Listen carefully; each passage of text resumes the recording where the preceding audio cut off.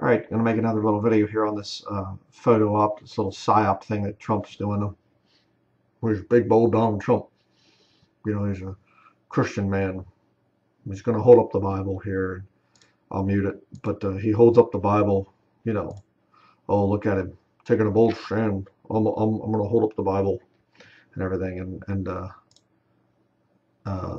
knucklehead here, Robert Breaker. President Trump holds up the Bible and he's saying this is great and everything else. And down here he says, it'll be interesting to read the comments. Some will assume I'm pro-Trump, others will assume I'm anti-Trump. But the truth is I'm just pro-Bible and pro-gospel.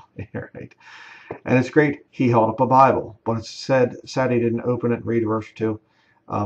You know, and they say, is that your Bible? You know, and he answers, it's a Bible. Why did she ask, is it his own personal Bible? I think the reason is that Trump's personal Bible has some incredible history to it as it was passed down to him.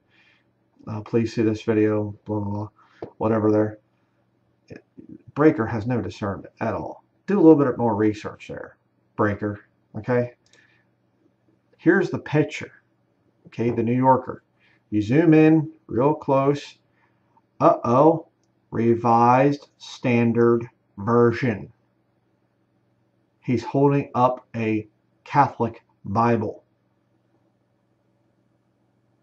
And by the way, earlier on here in this whole deal,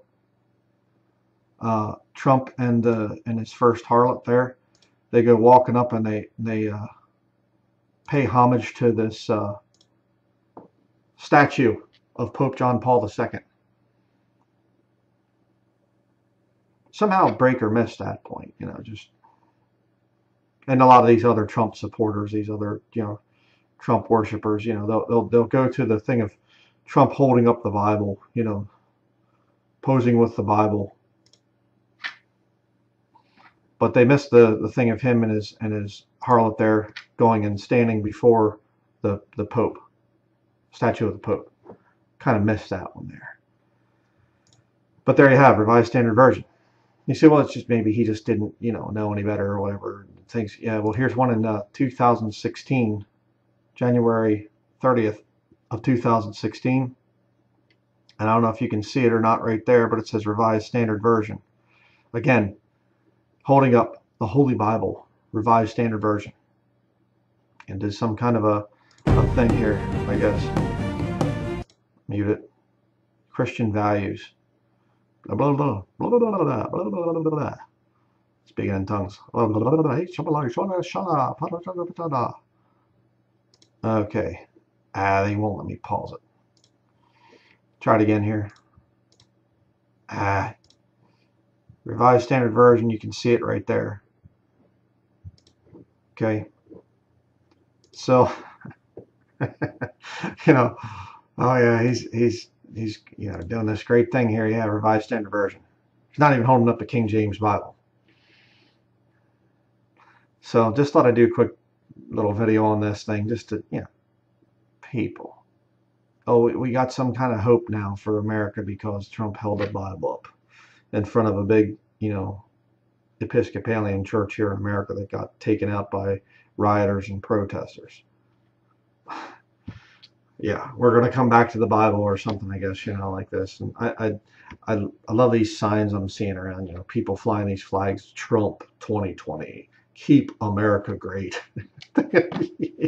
Keep America great. Cool. This country's so finished, you know, whatever. It's just insanity what people, you know, led to believe. Whatever. Brother sent me this article too. I'm not going to show it, but he talked about that Trump said that he's, you know, the best president for the Catholic Church, you know, in American history. Yeah, he is, because he's a Jesuit, and so many people around him are Jesuit trained as well. So just stand and fight, brethren. Don't back down. The Lord's on our side. Okay, be strong, of a good courage. Don't give in to these wicked devils. You can't. If it means your death, if it means my death, well, okay. Go home to be with the Lord that much quicker. Fine. But don't back down. Okay? That's going to be it. Thank you for watching.